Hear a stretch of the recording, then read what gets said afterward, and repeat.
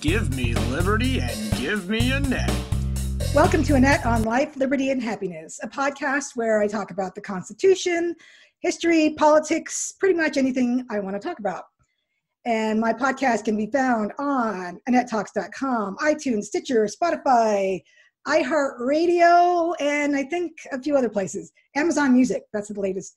If you want to see video of these recordings, go to youtube.com/AnnetteTalks. If you want to connect on Facebook, go to facebook.com/AnnetteTalks.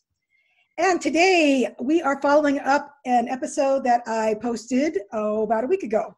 And this is on emotional abuse. And once again, I have the illustrious Brandon Pipkin joining me. Hi, Brandon. Hey, thanks for having me back. You're welcome. That last one, I had a lot of great feedback on. I had people talking to me and telling me how powerful it was and how awesome it was. I said, cool, I guess we'll do a second one. We were already planning a second one because this topic is so huge. But I'm going to introduce you again for those that did not catch the first one. If you didn't catch the first one, go back and get the first one because there's lots of good information there. And so this is what it says about Mr. Brandon Pipkin. The British accent's coming back. You can't help that, can you? For some reason, the name Brandon Pipkin just puts me in mind of England. Yes, I don't know. If you think something's wrong in your relationship, there is.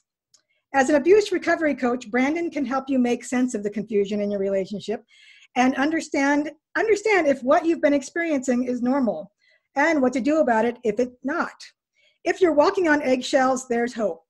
Brandon's insight has helped thousands of people gain clarity. He speaks both as an expert and a friend, since he gets the frustration and pain of a confusing relationship. You can replace frustration with peace and conflict with happiness if you learn a few key ideas. Follow him to learn how to live a better, happier, more fulfilling life. Is that your 30-second elevator speech? Kind of? Yeah, it changes all the time. Yeah. All right. Bottom and so, line, helping people. Yes, you are. And so you can be found at stopemotionalabuse.net, on Insta at stop.emotional.abuse, Pinterest.com/stopemotionalabuse, and Facebook.com/stopemotionalabuse.coach. And you can be emailed at brandon@stopemotionalabuse.net, right? Yep. All right. So last time we talked about how to recognize if you're in an emotionally abusive relationship or if you think somebody else is in one. And we talked about some of the steps to take to recover. And there were three other questions that I wanted to get to because I had posted this topic on Facebook, and I had a ton of questions that people had. And so I picked the top three that I also wanted answers to, because as people kind of got the idea from in our first episode, I've been in a situation myself where I was emotionally abused, more than one situation. And so I'm doing this partially out of selfish reasons because I would like some of these answers. We can all use a little help that have been through this situation. So the three questions that we're going to try to answer tonight, and these all could probably be their own episode, but how to stop emotionally abusing yourself, because that continues on after someone else has done it. How to handle the situation where you have a child taking over in emotionally abusing you after you've gotten rid of the spouse, or after you've gotten away from the abuser, someone else takes over. And then the third one, how do you learn to trust again? So basically to get into a new relationship. And so I think, I can relate to all three of those. So let's take them one at a time. Do you have a favorite one you want to start with, or? No, you tell me. What's up? All right, let's do the first one because I can't remember who said that. Maybe it was Dr. Phil. Somewhere I read that a lot of times we take over for our abuser. Like what they said to us verbally eventually becomes a part of our inner dialogue. And if you find yourself saying things to yourself that were said to you by the person that was abusing you, that's your own brain taking over for you. And I'm sure we're all guilty of that to some degree, even if we weren't abused. We just take on negative ideas about ourselves. So how can we stop that? As you mentioned that, one thing came to me. First of all, Dr. Phil's voice came to me. How's that working for you? So yeah, if you hear their voice, that's a good time to use your Dr. Phil voice and ask, how's that working for you to hear their voice? A phenomenal counselor put it this way one time: who would you be without that person's voice in your head? And then pursue that. Who would you be without that person's voice in your head? And you're right. So maybe a little bit of background. When an abused person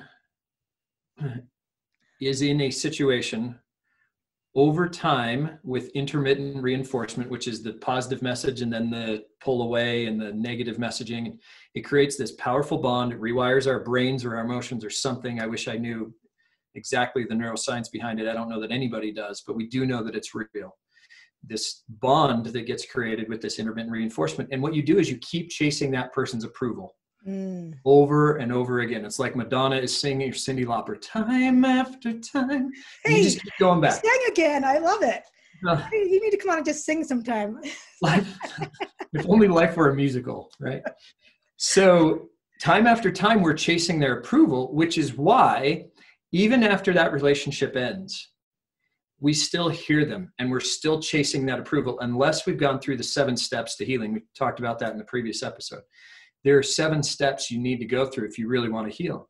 And even if you've gone through those steps, it's a continual process. That's why step 7 is continually and consciously choose to heal.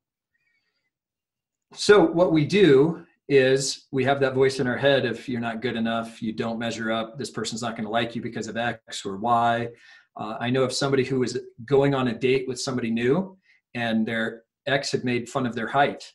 And so he almost felt compelled to say, hey, oh, and by the way, I'm only X feet tall, right? Because that's the most important criteria or whatever, right? But because they had gotten those messages, it still lived with them. One of the coolest things I ever saw was that you've already suffered enough. Stop beating yourself up. Give yourself some grace. Right. And realize those messages that tear at your worth are not from a loving Father in heaven. No, and that reminds me of actually, I think doing these episodes with you and some other things that I'm doing right now, our Heavenly Father's way of saying, hey, you need some work in this area. But this last general conference, I can't remember who said it now, who gave the talk, but he said to pray to know how Heavenly Father sees us. Maybe it was her, actually. I think this was one of her females. To pray to know how Heavenly Father sees us and how that's the way we can know him better and we can see other people that way. But so I'm constantly praying, like, help me to see myself the way you see me, Heavenly Father, because I know it's completely different than the way I see myself. And what's funny is I also got a blessing last weekend when I was in Houston. And one of the things it said was that you need to start seeing yourself the way your friends see you. And I was like, I don't even know what that means, so I'm afraid to ask my friends. You honestly, you have friends you can trust. You should honestly ask them. Yeah, you're right. Because he's my friend that gave me the blessing afterwards, he says, your friends see things in you that you can't see in yourself. Yeah. And I thought, gosh, I guess I need to, I don't know what that is. Like, it's still, I have no idea. Yeah. So maybe I need to go and ask because I don't know. But I think turning to positive places to get our reinforcement and purposely, so I do this all the time. I pray daily, like, Heavenly Father, please help me see myself the way you see me and let me see other people the way you see them. Yeah. And so those two things should work together, right? Because if we can see other people that way, then maybe we can be kinder to ourselves. So last time we talked about the shaming messages, and in our culture, unfortunately, not the doctrine, in our culture, we have used shame to keep people in line for many, many years. Now, if you combine two things together, the culture of shame and the doctrine of humility, you get a lot of self-loathing going on. This self-loathing is what leads to abusive situations and to continually beating ourselves up. And this is why I love President Nelson. And yes, many of the sisters are talking about this lately, which I love, and Elder Uchtdorf too, and Elder Holland, which is this: God does not expect perfection at this stage in the game, but he does expect progress. President Hinckley, do your best. That's all the Lord expects. Elder Holland, Elder Uchtdorf have talked about those things too. Am I good enough? Will I make it? Devin Cornish. What is it? G Devin Cornish, whatever. So these messages are great because we have this 1-2 combo that creates that self-loathing. And that's why, even after we leave those, we still don't want to see our worth. We still don't want to believe it. We don't want to open our hearts to it for 2 reasons. Number one, because we did to somebody else and it absolutely smacked us. You lived it. Anybody who's been in an abusive situation has lived that. You were vulnerable. You did want somebody to see your real worth. And all you got was pain. You're just not up for that again. So we don't even want to go back to Father and ask him, what is my real worth? Because we don't want that pain. We don't want to be a disappointment. But I promise you, he is a loving Father. And he sees us infinitely different than we see ourselves.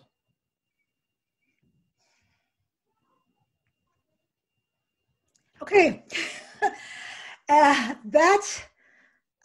would say, I would add to that if you don't believe that, then you need to study more. You need to study the scriptures more, and you need to pray more, and you need to understand who Heavenly Father is more.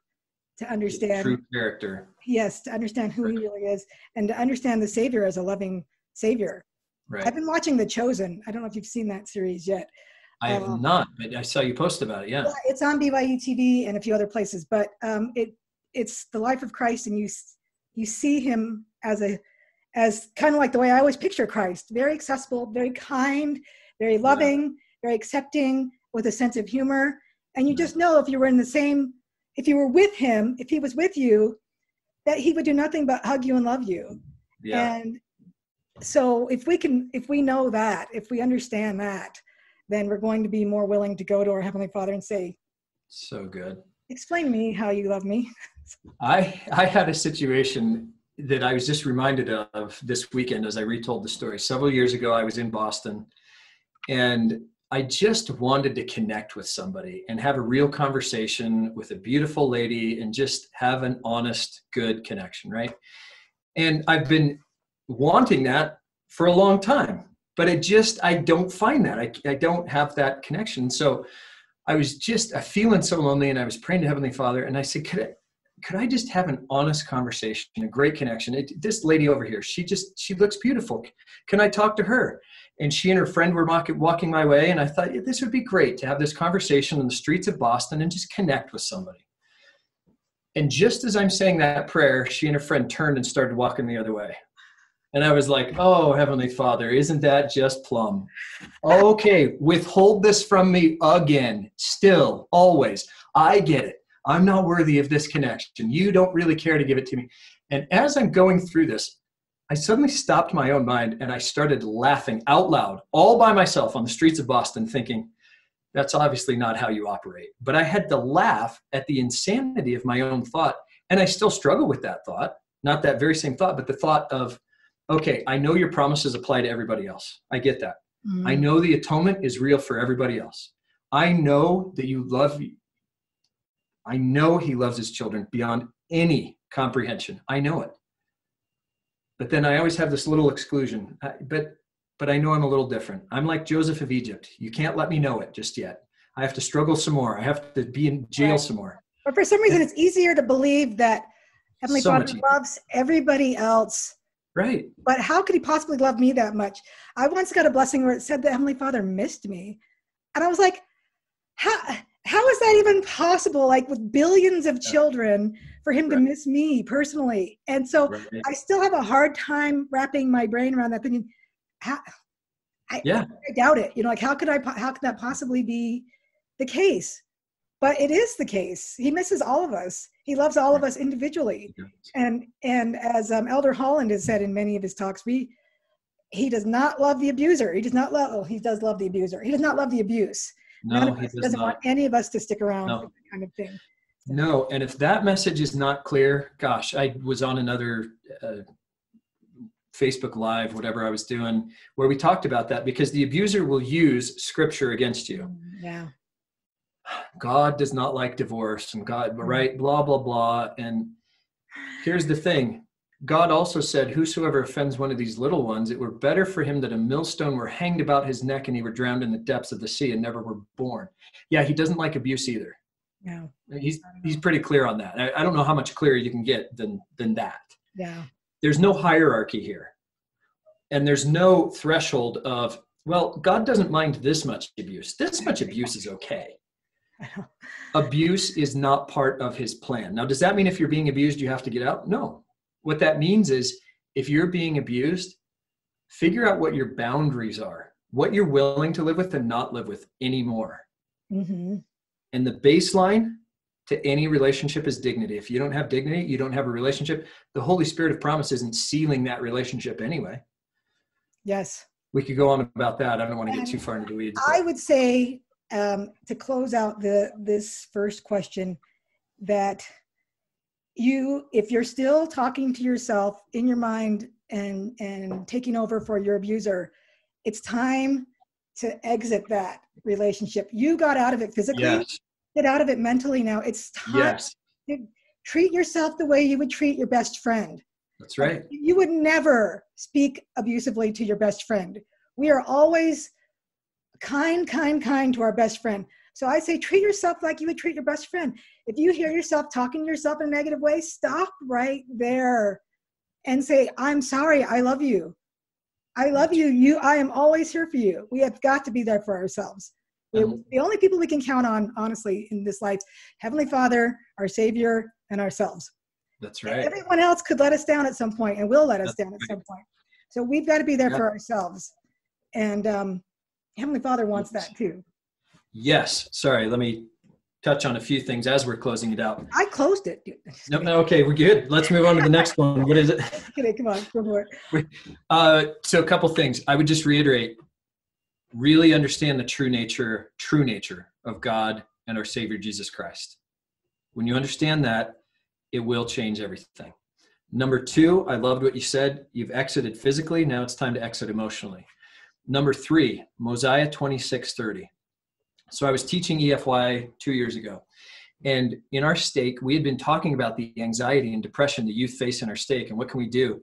And finally, a councilman, one of the high counselors said, guys, we've been talking about this. Are we going to talk or do something about it? And it was this nice wake-up call. And so the stake presidency member said, I want everybody to do some research, thinking about it, pondering, come back next month ready to talk about some real stuff. So I had been thinking about it and really digesting it. And then I taught this EFY, and one of the observers is a professor at BYU or a faculty member at BYU. And he and I started talking after, and somehow this topic came up, the anxiety and depression. And I mentioned what we were doing in our stake, and he said, this is interesting. I'm actually a stake president back home. And I have looked over the last 4 years trying to figure out why we have these elders and sisters coming back because of anxiety and depression. He said, and I've noticed a pattern. And I'm on the edge of my chair at this point. Like, please tell me what you're seeing from an ecclesiastical point of view. This is amazing. Somebody else is wrestling with the same things. I can't wait to hear this. And he said, Mosiah 26:30. And I'm at EFY, and I'm thinking, dang it, I'm supposed to know every scripture forward and backward, and I have no clue what Mosiah 26:30 says. I don't know what it is either. Yeah. So I said, can you, and even now I'm wondering, is that the reference? I think it is. So I said, I don't know that. Can you help me? And he said, for as often as my people do repent, will I, the Lord, forgive them their trespasses against me. And so, okay, help me with the connection, right? He said, most of these kids come from good, intact LDS families. Strong parents. The kids have been active all their lives, but they don't understand Mosiah 26:30. And just then our conversation broke up. I can't remember what happened, but I think Annette, what he was saying is, we don't understand the true nature of God, and we keep beating ourselves up, even if it's not our own fault. For as often as my people repent, will I forgive them of their trespasses. That is why we have the atonement. But gosh sakes, this culture of shame and this doctrine of perfection, we self-loathe because we don't understand what perfection really means, which is complete. Not no holes, not everything good. It means we rely on the Savior. So Mosiah 26:30, as often as we repent and as often as we turn to him, he can cover the holes and he can make everything okay. Now can I close it? Sounds good. All right, that was awesome. It's your show. I'm just a guest. Yeah. Obviously, I don't think I'm just a guest, but Oh, you're the professional. That's why I brought you in. All right. So the second one, and these are all, interrelated. So the second one is, how do you handle it when a kid takes over, or in abuse when a spouse leaves? And I'm not going to say that's my situation, but I'm not going to not say that either. But I found that, I'm sure, I'm not the only one where that's happened, where the oldest, well, at least for me, the oldest kid decides they're going to just do what they saw their parent do. And then the rest of the family gets to suffer through it. So what words of wisdom do you have for this one? COMMON, not come on, common. It's very common. That's the first thing everyone needs to know. It's just like anything that happens with the abuser, the patterns are so predictable, so repeatable. Oh, you know what? And it just occurred to me. Yeah. It's not just having that person in your home now. It's not wanting to send them off and continue that pattern as the abuser. Right. And you don't want anybody else, any other kids in the family, to continue that pattern as the abused person. We don't want that in the family at all. We want to eliminate that, erase it. 86, to quote my Facebook page today. Everyone was debating. We were debating the meaning of 86. It's a political thing. But anyway, to get rid of that, we want to end that pattern on both sides. Right. Isn't that trucker speak? 86 it? No, I've always heard of 86. If you want to 86 something, that you're killing it or you're getting rid of it. But I guess there's this 4586 little meme out there that supposedly means kill Trump because he's the 45th president. What's her name? See, we're doing a little political here. Meg Whitmer, in a recent TV interview, had it behind her on this little block, 4586. And supposedly it was, I mean, I don't know if there's any truth to it, but supposedly there's a group out there that wants to kill him. I mean, I know people want to kill Trump. Yeah. But supposedly that's like their little call sign. So I had somebody, a Facebook friend, challenge me and say that 86 only means in restaurant speak that they're all out of this item or whatever. And I'm like, I've been on this earth for 52 years. I've heard of 86 as kill. So I had to go Snopes it. And anyway, I started a conversation to ask people, what does 86 mean? I can't be the only one that's ever heard that. And so, a lot of people said they've heard that means kill.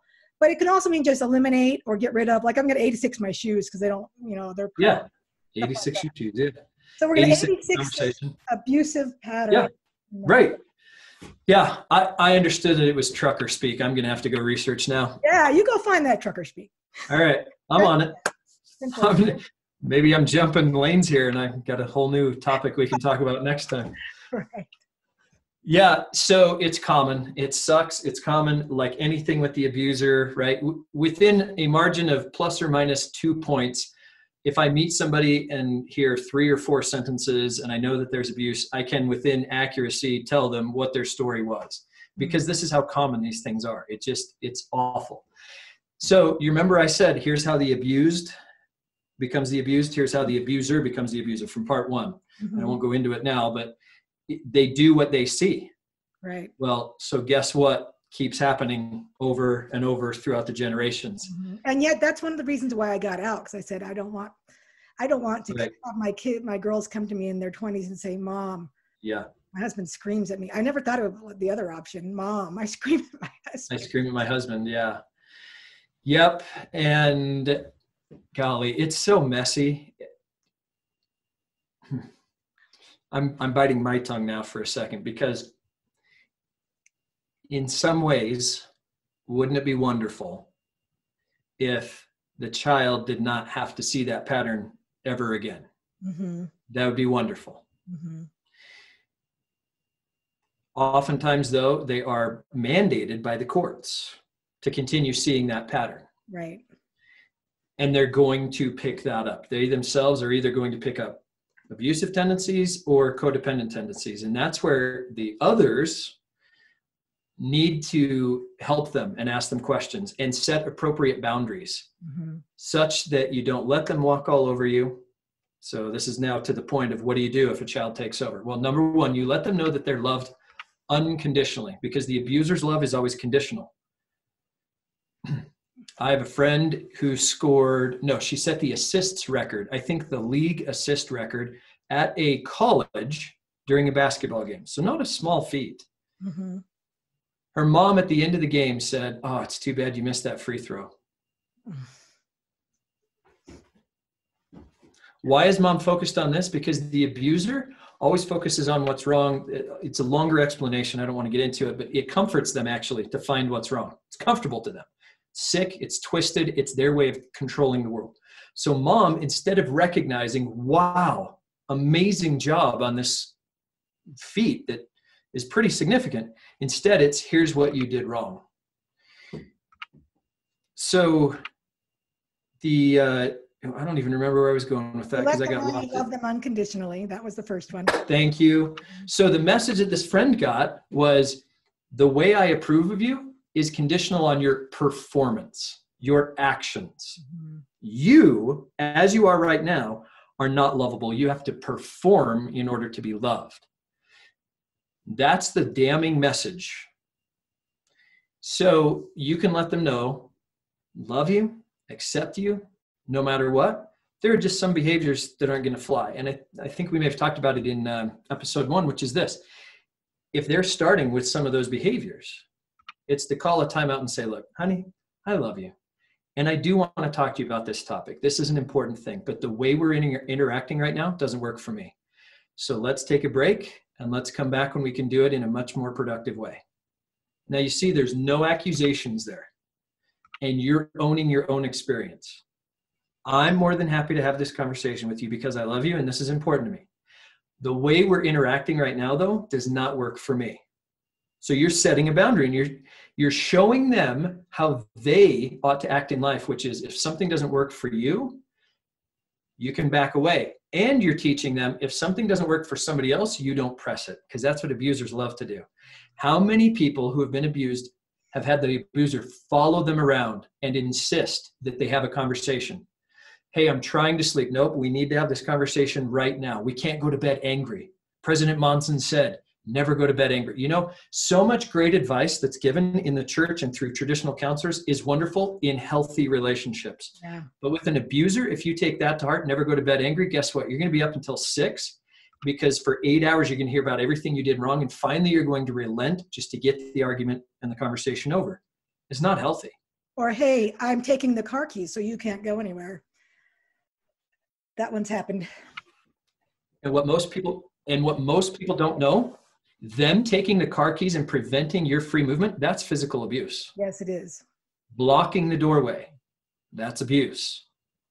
Grabbing your arm so you can't leave, so you have to stay on the premise, that's physical abuse. Mm-hmm. All of that is abuse. The abuser, of course, will say, well, I'm not letting you drive right now because you're so mad. I'm worried what you'll do. And it's that same abuser who actually, when they get ticked and they're driving, will drive erratically. Oh, yeah. Oh, gosh. Let's talk about driving. Woo! Mm-hmm. Oh, yeah. Right?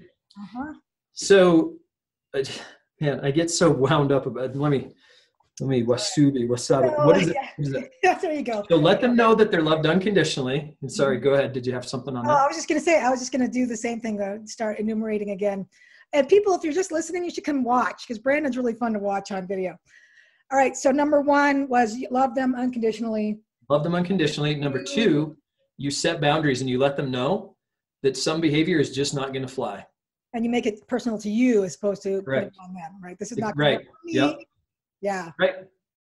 Exactly. Because the moment you give them the message of you need to change your attitude, and I've done it before. I've said that before.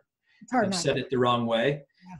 Yeah. The moment we say that, it's I disapprove of you. Well, guess what message they're getting from the abuser? I disapprove of you. And now they're getting it from the one safe spot, the one person they knew was safe. Subconsciously, they knew that they could come to you. And if they get that message, then they are going to turn against you. And they'll start to gravitate even more toward this person because that's what power looks like. Mm. That's what protecting my feelings looks like. And that's what I want. The abuser will pick a favorite, by the way, and they'll pick a target. One of the kids will be their favorite and they'll groom them to also be the abuser. They'll pick a target, Mm-hmm. and the target will take over the spot that you used to have and will get the brunt. So what you need to do for the target is help them understand how to set boundaries. For the abuser, the one they're grooming, is that unconditional love, the set boundaries yourself, and to give them that safe spot to talk when they're ready, when they need it. Mm-hmm. You can't control their behavior. Yeah. So this is another cultural thing. Mm-hmm.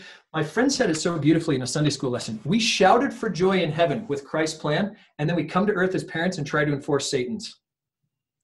Yeah, I can remember actually sitting in a counselor's office, and he was a member back when I was still married. And we were saying something like, well, I just wish that the kids would behave. And he's like, you don't want the kids to just do what you tell them to do. That's not what you want. We're both like, we don't. And no, I agree, because I go for my walks every morning, and usually there's been some kind of a tussle in the house, kids and just craziness. And I'll be for my walk, and I'm like, why can't those kids just behave? And I'm like, that's not really the plan. Or why don't they just do what I tell them to do? That's not the plan. Doesn't that bring it into stark realization? Yeah, Stephen Covey said it this way: we get social mileage out of the way our children behave. Mm-hmm. So if they behave well, we think it reflects greatly on us, and that's what we want and need. We need those strokes ourselves. Our ego is tied up into it. So that's a great point, is we have to release the ego in this whole thing and just realize, and this starts to, pull at the heartstrings. We don't control how our children act. What we can do is have influence over them. The best we can hope for with teenagers especially is for influence. And the way to have that, let them know it's a safe spot. You're loved unconditionally. It's not based on your performance. And some behaviors just aren't going to fly here. Is it hard? Yeah. Is it a long road? Yeah. Is it going to work just like I told you every time? Heavens, no. Yeah, of course not. This is real life, and it's messy. Life is messy. Very messy. I was about to say freaking messy, but I know this is a PG show.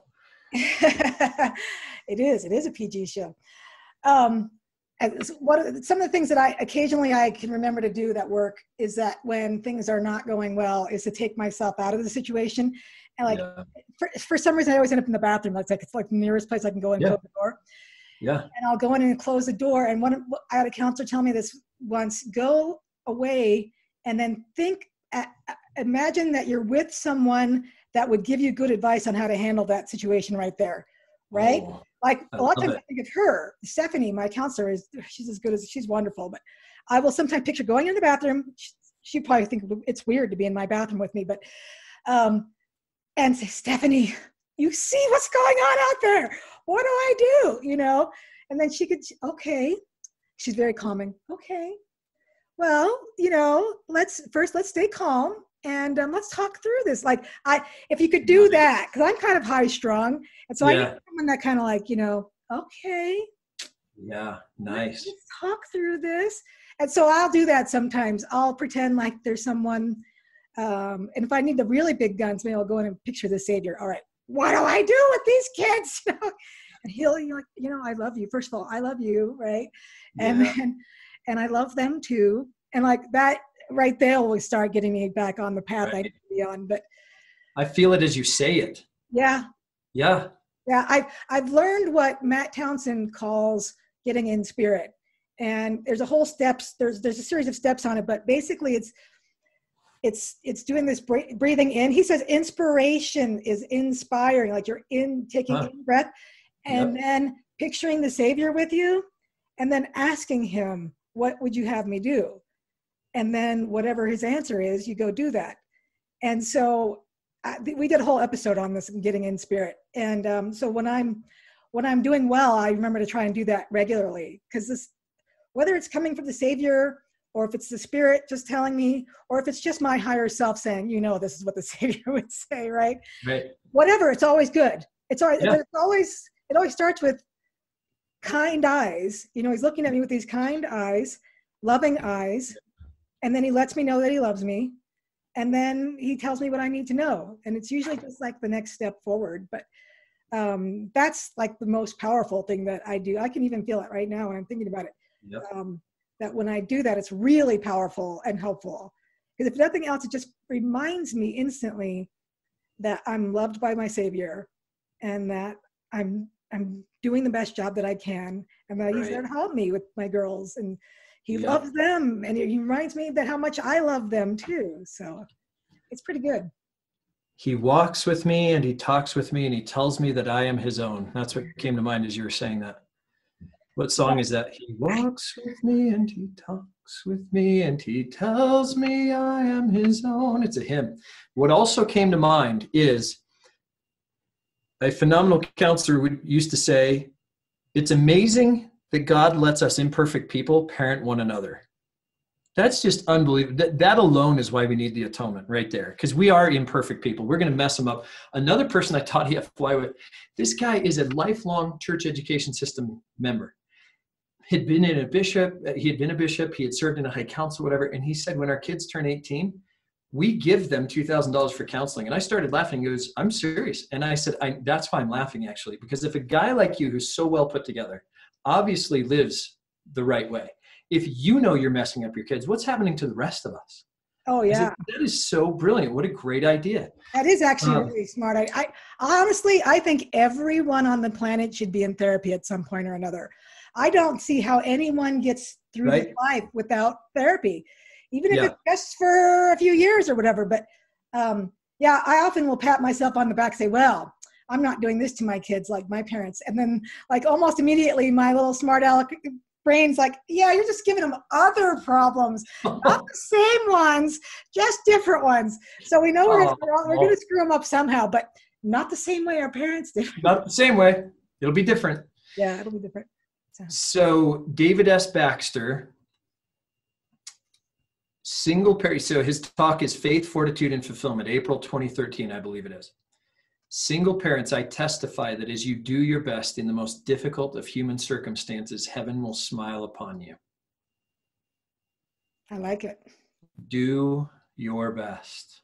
You know what? I had a bishop say to me one time, this was like, I took my girls back to visit California where I used to live. And I saw, we went to our old ward, and I had been in that ward when I was married, and I saw my old bishop, and I was like, oh, my bishop. And he didn't know that we'd divorced or anything, because we had not kept track of each other. And when we went up to him and we saw him, this is as close as I think as I've gotten to talking to the Savior in person, because, you know, he looked at me and he said, oh, and he's like, look at these girls, they look so cute and everything. How are you? I said, well, you know, we're doing all right. I'm a single mom now. He says, you know, you single parents should have capes because you're superheroes. And just getting that like affirmation in that moment, and so just like that, you know, there was not a second of judgment or any, just, you guys deserve capes, you're superheroes. Like I almost started crying right there. I'm like, thank you so much. Right. People that have been in abusive situations are not used to kindness.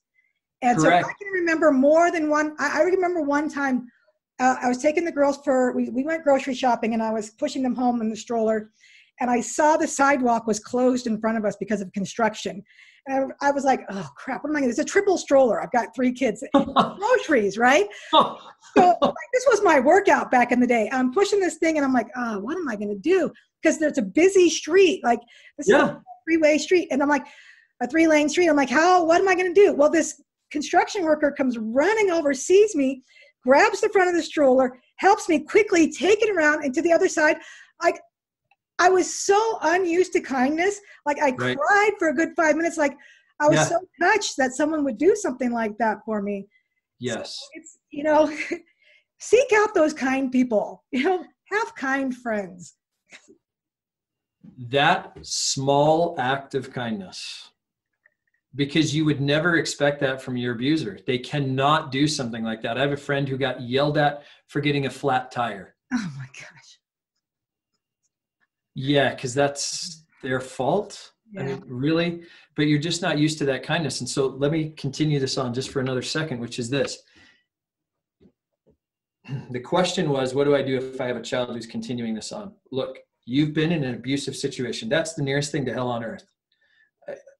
Yes, there are some things potentially that are worse, you know, torture or whatever, but in a way this is. CPTSD is real. Complex post-traumatic stress disorder. It's real. And it happens when you've been in an abusive situation for a period of time. And you start to have anxiety, sleeplessness, et cetera, et cetera, et cetera, all kinds of conditions. Okay. So you exit that relationship still with those issues. Everybody does need a mental health professional. Those who have been in abusive situations absolutely need a mental health professional. So you're dealing with this. You're trying to heal from this. You're trying to overcome. And a lot of times there's betrayal that goes along with this too. So you're trying to overcome all of that while providing physically for these little ones, spiritually trying to guide them in the right way when you yourself are so broken. This is why we need the atonement, and this is why we need to cut ourselves a break. Single parents, if you've been in that abusive situation and you are doing your very best to hold things together and just live another day and try to do what's right and help these people live better lives, you're doing a great job. Get the counseling you can, get the help you can, so you're going to be even better, and give yourself some grace and let him take the reins. That was awesome. See, I do this so I can get some free advice. Just kidding. Maybe you're getting what you pay for. I don't know if it's... No, I don't think that people that come out of these situations can get enough positive reinforcement. Honestly, it takes, like, people will say things to me, and a lot of times it's like I have a really hard time internalizing it. It kind of, I can feel it. I can almost feel it like just going out, the top of my head and past me.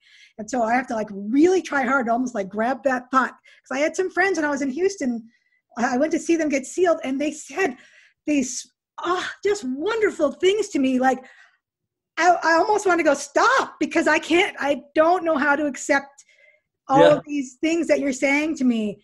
Like your friends can see things in you that you can't. I'm like, I don't know what you're talking about. Like, I'm not used to that. And so I have to go back and like remind myself, okay, they said these really kind things to you.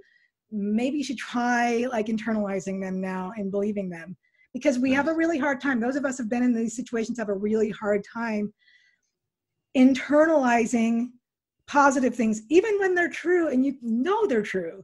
Yep. Almost more so, because we've been conditioned to not.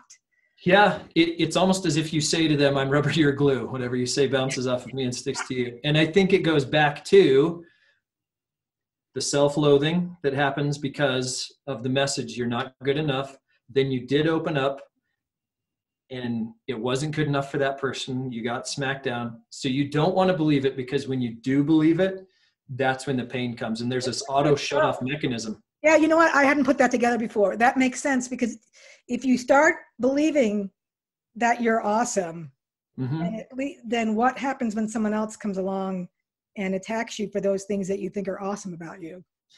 Because the abuser will attack your strengths. Yeah. First, they start with your weaknesses, and that they can hold that over you. And you know you're weak in that area, and so they have leverage over you, and you start to believe them. And then over time, they'll start to attack your strengths. Yeah. And then they've really got leverage over you, because that which you thought was great, they tell you is not that great at all. And what do you have? And what do you have? And now you're constantly trying to prove your worth to them. This is why they do it. Do you see the sick kick that they get out of you trying to prove to them that you're worthy? You're working the whole time for the relationship, doing whatever they tell you to please them. They get sick joy out of you worshiping them. It is twisted. It is wrong. I know that the atonement is real, and I also believe that there is a special place for people who do that to other people. They might have some kind of remedial classes or something. Okay, so that's a good segue into the third and final question for today. And a reminder to you all that are listening, this is probably just like the beginning of what you're wanting. And so don't forget that Brandon is your resource. This is the guy that can help you through this. All right. So the third question is, how do you learn to trust again? Because, again, personalizing it, I've been out of this, my marriage. I've only been married once, but I've been out of that situation for 5.5 years. And there's a part of me, there's a really big part of me that wants to get married again. But of course, there's another part of me that's like, are you crazy? You opened up and you were vulnerable for someone. Yeah. And you got smacked down. Like, why on earth would you want to be vulnerable for someone again so that you can get smacked down again? Why on earth would you ever allow that? Yep. So you're thinking, just don't right now. Just walk away. I am not a good resource for this right now, especially because I believe in the doctrine of marriage. And I talk to a lot of people, and there are very few that are happily married. Very few. It is so much work. Marriage is the hardest thing any of us will have to do. Marriage is not about your fulfillment. Marriage is not about getting your needs met. Marriage is about twisting you and bending you and creating of you a new creature. And again, this is where it gets so confusing in abusive relationships, though, because you know marriage is supposed to be hard, and I am supposed to change. I am supposed to adapt. Yeah. The problem is the abuser is telling you that no matter how you change, adapt, etc., it's never going to be enough. But you keep trying to please them, and it's incredibly unhealthy. So very confusing message. Again, if you've been in that situation, cut yourself some slack. Give yourself some grace. The way that we can trust ourselves, though, at the end of this, so again, let me finish that point. I'm not a great resource for this because, yes, I believe in the doctrine of marriage, and I have to keep saying that. So, like if ever there's a council that says, Brandon, you led people astray, I'm saying clearly, I know the doctrine of marriage. I just have a really hard time for those of us that are single within the LDS church thinking that happy ending, where is it right now? For me personally, okay, this is me personally talking, because marriage is so hard. Blending families is amazingly hard. Then, especially if you've got two people who are not emotionally whole, and you come together, oh, it's going to be a hard road. Although, you know what? I saw something a while back. I used to do a podcast on being single. I had a podcast for a year on being single in the church. Yeah. And we had a lot of really interesting group discussions, but one of them harkened back to, I can't remember who these people are that are psychologists. Anyway, there was a whole article on how you can grow together in a marriage and how they think it's not a myth, but maybe overstated that you have to be totally emotionally healthy to have a good marriage. Right. A lot of times in a marriage is a great place to grow. And so, and I kind of think, maybe I'll just preach to you a little bit, Brandon, since you're Talk to me. I really think it's more about trusting yourself instead of trusting the other person, right? Of course. Because I look at it now and I say, if for some reason I made a mistake and married another person that ended up being abusive with me, I would be out of that relationship so fast it would make your head spin. Okay. Right. I don't think I would marry them, but even if I did marry them, yeah, I would leave because I won't do that to myself again. Yep. Because I've spent the last 5.5 years learning who I am, healing who I am, loving myself, building myself up again to the point where when I meet someone who I can see has that tendency, it's like the flipping the magnet where I'm like, totally not attracted. I'm repulsed. Right? Yes, correct. But I think it's trusting yourself enough to be able to say, I'm setting boundaries. And if I come across someone who's not respecting my boundaries, then I'm leaving. Whether that's within, getting to know each other stage, or you've committed to each other, or even in marriage. If you're saying, I love myself enough, I'm strong enough, I have faith enough in myself that I'm going to leave this person. I'm going to, first of all, set the boundaries, and I'm going to insist that they're honored. And if they're not, then I'm going to leave. So I don't think necessarily it's about trusting other people as much as it is trusting ourselves to do the right thing by ourselves and to be there for ourselves. And so I know what you mean about marriage and not, you and I talked before the other episode about how I had a conversation with the gentleman in my ward. Yeah. Been in church leadership positions for like 3 decades or something. And he said in his experience, he thinks about 10% of the marriages are celestial marriages. And then I think it was 40% of maybe not great, almost wanting out kind of thing. Yeah, 40% are wanting out, I think you said. Yeah, and and then maybe 50%, because my math's not great. 50% that are somewhere in between. You know, they maybe sometimes it feels celestial, other times it feels like they want out, like it's just kind of an average marriage. Right. And so I think that's probably pretty, it's discouraging. However, all I can see from that is that 10% is my target.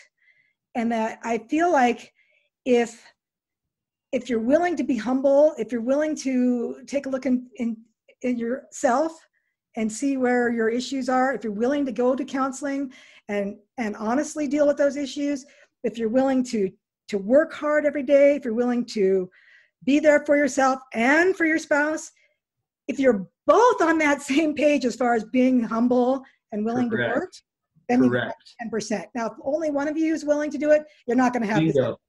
You've nailed it. And so you're both, and I know with every fiber of my being, I have all the skills that I need to be the 10%.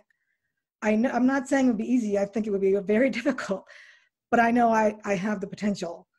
And so I think if you could honestly say that about yourself, and I don't know you that well, Brandon, but just from the little I've seen, I'm guessing you have that same potential to have a 10% marriage. So maybe it's just trusting yourself a little bit more. Which is the topic that you're bringing up, right? Yeah, that's what how bring it back to you. Well, that's not why I was saying that, but this is the thing. And I think it's important to note part of the reason why we might be skeptical to move in that direction is the idea of forever. Yeah. So because we don't want to be committed forever to a bad thing, we will stay far away from it. Mm-hmm. So that I think leads to part of what we see, which is, I'm just not that interested, keep the distance, etc. So when you said, if it's a bad one, I'll be out faster and make your head spin. I think that thought is not a common one within the culture, because again, the culture is, if I commit, this is forever. Right. Yeah. And I agree. I mean, that it's like the double-edged sword, right? It's forever. Yeah. Ugh. Or it's forever. Forever. Yeah. Forever. But, you know, I think when you're in an abusive situation, Heavenly Father never wants you to say, I'll deal with it forever. No. So, he doesn't. because then the other person is obviously not honoring their covenants. Correct. So I think forever gives you the chance to work together on things, not abuse. Now, if the abuser is honestly someone that's repentant and actually going to change, which I say with a lot of skepticism because I haven't seen it. Well, for good reason you say that. Yeah, because it doesn't happen very often. No, the studies, I can talk about it in a minute, but yeah, it doesn't. It just doesn't. Maybe in the next life they will. Correct. But if it's not an abusive situation and you know you've got forever to work on stuff with this person, then I could see it being awesome. You know, like, hey, this, like, we have forever to perfect this, yeah, right? Perfect this, right? Exactly. You can never perfect an abusive situation. But when it's not abusive and when you're both fully committed and humble and repent willing to work hard and forgive and forgive and forgive and repent and repent and repent, then correct. Then it's good. Yeah, let's touch on that, and then I want to back up to something else as well. Two things. I had a friend whose daughter wanted to go to a party where there would be alcohol. They talked openly, honestly. Daughter said, yes, there will be alcohol. Mom said, I'd rather you not go. Now you notice that. I'd rather you not go. Mm-hmm. Didn't say, no, you can't go. This is how you teach people to use their agency. This is how you exercise influence appropriately. I would rather you not go. Well, Mom, don't you trust me? Mom had a brilliant answer, this friend of mine. She said, honey, I don't trust anybody. Given the right circumstances, any human being can make a mistake. The only person I trust explicitly is Heavenly Father and His Son, Jesus Christ. Brilliance. So to this point of trust, no, you can never fully trust another human being. And I think some of us want that in a relationship. Right. I want to be able to totally trust this person. Guess what? They're a fallible human being. Yeah. So good luck. So your point is excellent, which is the only way a marriage really works. And this is whether you come from an abusive past or not. The only way a marriage really works is, yes, You work on you, they work on them, you work on the marriage and your relationship with God, and continually grow together. Oh, that reminds me. When I went to my friend's sealing, the sealer said that the marriage was like a pyramid, a triangle, but you have one spouse down here, one spouse down there, and right. Christ up here. And the closer you get to Christ, Correct. the closer you get together. And Bingo. I thought that was so awesome. And I thought that makes perfect sense. Which is why an abusive relationship never works, because the abuser can't handle you worshiping Christ. They need you to worship them, so they supplant, and then they tell you that you're not worshiping Christ if you're not doing this over here. This is where spiritual abuse comes in, where you're supposed to honor me and you're supposed to defer to, and it doesn't matter if it's a man or a woman, right? If it's the man saying it, it's, well, the woman is supposed to defer. If it's the woman saying it, you're supposed to honor me as the mother. Doesn't matter, both ways. So it brings up the National Domestic Violence Hotline does not suggest counseling in an abusive situation, couples counseling, because it's not a couples issue. It's not a relationship issue. It's an abuse issue, an abuser issue. So yeah, to your point that you can work on almost anything. My friend talks about the 3 A's of a marriage that make it really hard for a successful marriage: addiction, adultery, and abuse. If there's any one of those 3, it's hard to have a marriage. Now, if you have addiction constantly, you don't really have a marriage. But if the person's willing to get help, you can fix it. Right. If there's adultery, oh, that's hard. That hurts. But if the person's willing to fix it through the atonement, everything can be made right. Right. But if it's chronic and unrepentant, you don't have a marriage anyway. No, you don't. In the case of abuse, it's not like the other 2. Yeah. Because the abuser, it's the antithesis of the abuser to actually change. The reason they're the abuser is they need power over other people. Why do they need power? Because they can't feel weak, inadequate, or worth less. To admit something is wrong and that they need to change would be a psychic blow that is way too much for them to take. So they can't look at themselves and change. The studies, the secular studies about can an abuser change are so inconclusive because the abused don't stick around long enough to find out. Yeah. To see, is this person really reformed, repentant? Well, yeah, because how many years before, how many years? Yeah. If you're with someone for 10 years and they didn't change, are they going to change in the 15th or the 20th year? Correct. And why on earth would you stick around to find out? So that's why I say it's about trusting yourself and not trusting the other person, because you've got to trust yourself enough to say, oops, I got into another abusive relationship. Yeah. I'm going to take care of myself now and get out. So let's talk about this red flag. Somebody said, I know what a red flag looks like, but I don't know what green flags look like. Yeah, we're always focused on red flags, aren't we? We don't see the green. Brilliant. But here's the thing, and we talked about this in episode 1. If your gut tells you something is wrong, it is. Same thing in dating. How can you trust yourself again? Pay attention to your gut, which was right all along, and your abuser told you it wasn't right. That's why you stopped believing it. Get back to trusting your gut, because your gut will tell you when to run. Your gut will tell you this person's fishy. Your gut will tell you something about this does not feel right. The church on the Gospel Library app has the section of self-help or life help, I think it's called. And then under abuse, they have a heading, what if I am struggling with trust? If you've been a victim of abuse, you feel like you may never be able to fully trust anyone again. You may question whether you can ever depend on someone else, yourself, or even God to keep you safe. The seriousness of some offenses explain why it takes you so long to rebuild trust and restore a feeling of safety after abuse. Then it goes on, I'm paraphrasing and paring down, but it goes on and it talks about how trust with somebody is like a bank account. If they're not making deposits into the account, why would you trust them? If they're making slight deposits and lots of withdrawals, why would you trust them? So how can you trust yourself again? Well, first of all, you develop that relationship with Christ. You get counseling. You get emotionally whole as you can, so that you know why abusers do what they do. You know your tendency and why you're trying to keep pleasing them and chasing their approval.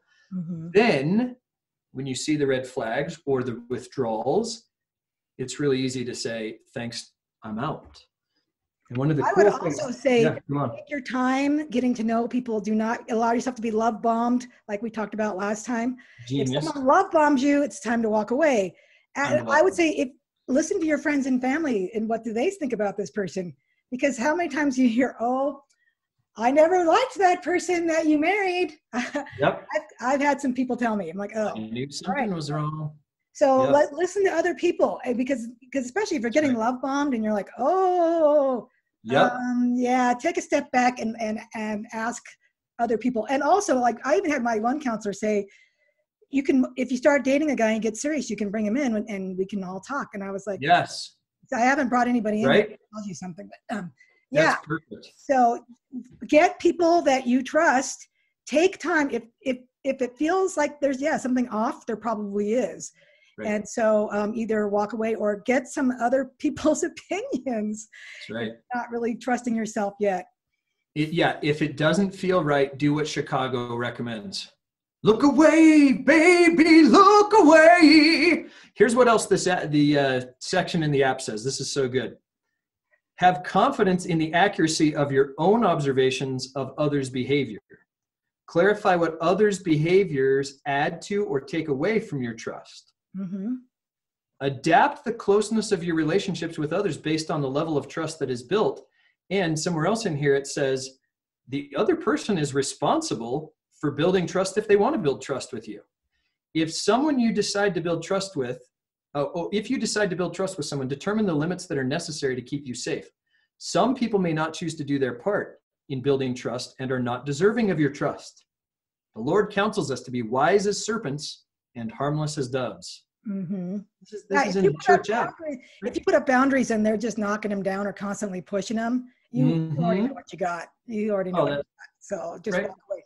The only people who hate you having boundaries are those who benefit from you not having them. Yeah. Yep. Someone who doesn't care about you. And that's what dating is about. That's a good time to find out. Correct. Do you respect your boundary or not? Do they push constantly or not? Are they doing things like you saw the abuser do in the marriage? Mm-hmm. The way that somebody put it is, how do they react the first real time you tell them no? Like, hey, I have a company party coming up and I'd really love for you to come. If you say, you know what, I really don't think we're to that level yet, I'm not comfortable. If they freak out, they've told you everything. Yeah. Yeah.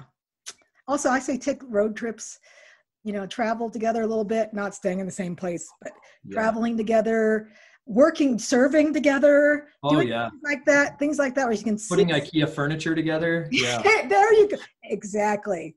Cleaning my garage out together, pulling my weeds together. Yeah, exactly. Yes. What else needs to be done around my house? Hanging your pictures together, plumbing. Yeah. Whatever your house needs together. Raking my leaves together. All right. I think this is a good place to stop, especially because we've been going on for about an hour. Yeah, an hour. Yeah. Okay. It's a great topic. But thank you so much, Brandon. Thank you. I appreciate you giving airtime to this.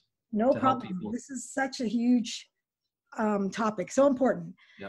And so I'm going to once again remind everyone that they can find you at stopemotionalabuse.net, on Insta, stop.emotional.abuse, Pinterest.com/stopemotionalabuse, Facebook.com/stopemotionalabuse.coach, or email Brandon@stopemotionalabuse.net. So probably if you Google Stop Emotional Abuse, they'll find you. Stop Emotional Abuse, Brandon, or I don't even know. Yeah, if my name's tied to it, but just go to stopemotionalabuse.net. You can find everything else there. Yep. It's a good website. Lots of great resources. So, thanks. All right.